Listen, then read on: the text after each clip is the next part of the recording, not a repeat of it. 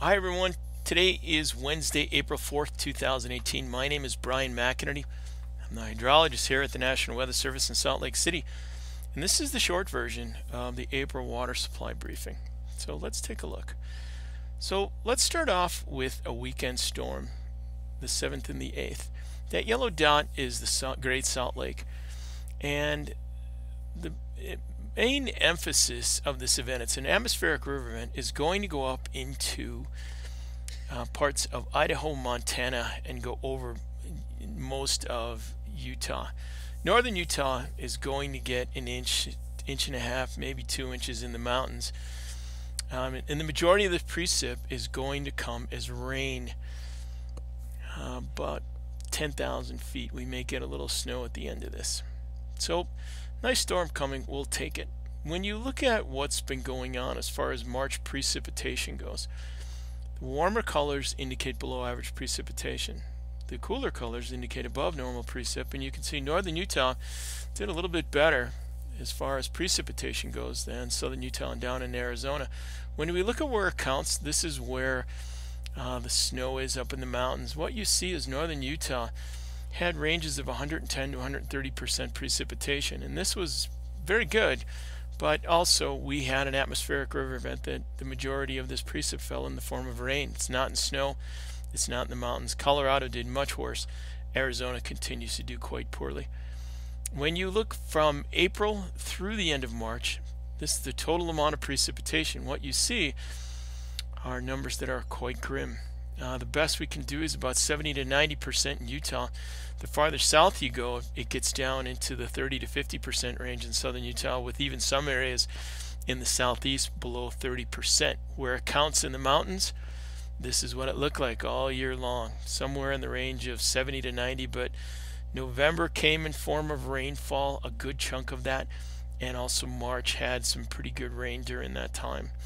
We're getting more rain at the beginning of the winter, and we're getting more rain at the end of the winter.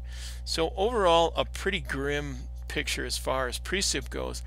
And then we look at temperatures, and we'll start with March. Things are quite cool for the western U.S., and that's a direct result of that high pressure really breaking down and having a progressive weather pattern with some cooler temperatures, and we'll take it. We even started to rebuild the snowpack around 7,000 feet and a little bit below that for a brief period, maybe 2 weeks, and then a little bit more warm temperatures came and melted it all off. When you look from January through March, the last quarter, this is what you see, and this is remnants of that high pressure having temperatures that were somewhere in the range of 5 to 7 degrees in the Uintas, but really all over Utah, maybe 1 to 3 degrees above. February is quite cool, March was quite cool, so we'll take it. Anytime we can get cooler temperatures, it's nice.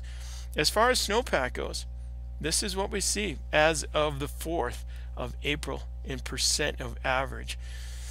And snowpacks, with the exception of the upper green, are pretty grim.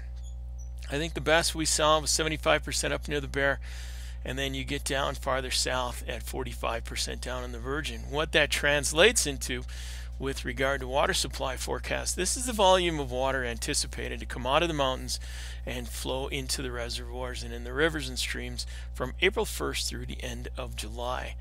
And what you see is the upper green should be right about normal, with the Bear about 70%, but then when you go farther south, things are pretty rough. The Weaver at 45, Six Creeks at 45, Utah Lake at 40.